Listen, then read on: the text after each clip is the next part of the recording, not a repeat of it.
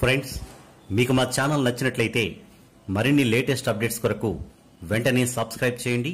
అలాగే మీ మిత్రులకు షేర్ చేయండి. Sahasra International School, a special unit of Sir C.V. Raman School, Amalapuram. ఈ సహస్ర స్కూల్లో కూడా ఆ విధమైన పిల్లలను తయారు చేసి ఒక మంచి సమాజాన్ని మనం తయారు చేద్దామని అనుకున్నాం. Our address: Sahasra International Air Conditioned School, Amalapuram. Teja times వీక్షకులకి నమస్కారం. జీవితంలో ఒక్కో సందర్భం చాలా నిరాశగా అనిపిస్తుంది, చాలా స్తబ్దంగా అనిపిస్తుంది. ఎన్నో ప్రశ్నలకి సమాధానాలు దొరకట్లేదు అనిపిస్తుంది. సమాధానాలు వెతుక్కునే ప్రయత్నంలో మళ్ళీ ప్రశ్నలే ఎదురవుతున్నాయి అనిపిస్తుంది.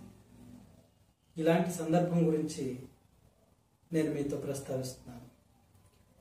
ఇంజనీరింగ్ కాలేజీలో నాకు ఒక స్టూడెంట్ ఉండేవారు. అతను విశాఖపట్నం నుంచి ఇక్కడికి వచ్చి చదువుకునేవాడు. అన్ని విషయాల్లోనూ చాలా బాగా అటెంప్ట్ చేసేవాడు, చదువుకునేవాడు. కానీ ఎందుకు ఉత్సాహం కనిపించేది కాదు. ఒకసారి అతను తన సమస్యను నాతో చెప్పుకుంటూ, మా బంధువులు ఎవరో నన్ను ఇంజనీరింగ్ చదివించాలనుకున్నారండి. నాకు చదవాలని లేకపోయినా నేను వాళ్ళ మాటను కాదనలేక, పెద్దవాళ్ళ మాటను కాదనలేక ఇంజనీరింగ్ చదువుతున్నాను అని. సరే, కష్టపడ్డాడు, డిస్టింక్షన్లో పాస్ అయ్యాడు. తర్వాత వైజాగ్ స్టీల్ ప్లాంట్లో ఇంజనీర్గా పనిచేస్తూ ఉన్నాడు. అయితే కొన్నాళ్ళకి ఒకసారి వాళ్ళ కొలీగ్స్ అంతా కలిసి అరకులోయ ఒక పిక్నిక్ వెళ్ళారు.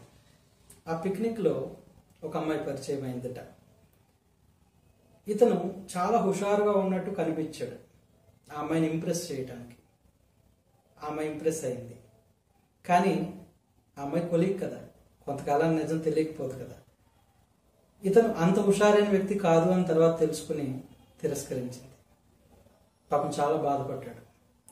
ఆ సమయంలో మళ్ళీ నన్ను గుర్తు చేసుకుని అమలాపురం వచ్చి ఇక్కడికి వచ్చి నన్ను కలిసి, సార్ మీరు చాలా చక్కటి కథలు చెప్పేవారు, మంచి విషయాలు చెప్పేవారు. ఇది సార్ నా పరిస్థితి, నేను కావాలనుకున్న వాళ్ళు నన్ను తిరస్కరిస్తున్నారు, నేనేం చెయ్యాలి, నా కథ తర్వాత ఏమవుతుంది, మీరు చాలా కథలు చెప్పేవారు, నా కథ ఏమవుతుందో చెప్పండి అని అడిగాడు. కానీ నేను ఏదో చెప్తున్నాను, అతనికి సలహాలు ఇస్తున్నాను. ఒక 5 నిమిషాలు మాట్లాడిన తర్వాత, ఈ ఫిలాసఫీలు, ఈ థియరీస్ అవి నాకు చెప్పకండి సార్, నా కథ ఏమవుతుందో చెప్పండి అని అడిగాడు సీరియస్గా.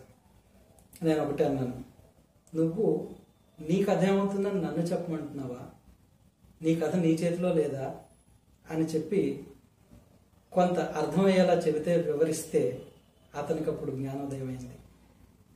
అవును కదా, నా కథ నేనే రాసుకోవాలి కదా అని అతను తెలుసుకోగలిగాడు. ఇది అందరి జీవితాల్లోనూ నిజమే. భగవంతుడు ఒక పని చేస్తే దాని ఫలితాన్ని నిర్దేశించుకోగలిగిన సమర్థత మనకి ఇవ్వకపోవచ్చు. ఒక పరీక్ష రాస్తే అనుకున్న ఫలితం రాకపోవచ్చు.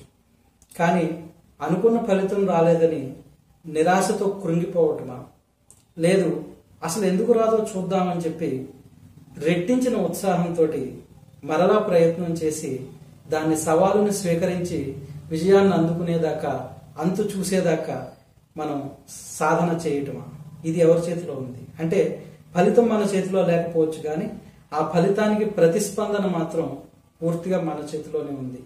ఇది తెలుసుకుని నడిచిన వాళ్ళు ఖచ్చితంగా విజేతలు అవుతున్నారు. నా కథను నేనే రాసుకుంటున్నాను, మీ కథని ఖచ్చితంగా మీరు రాసుకుంటున్నారు, మీరే రాసుకుంటున్నారు. అయితే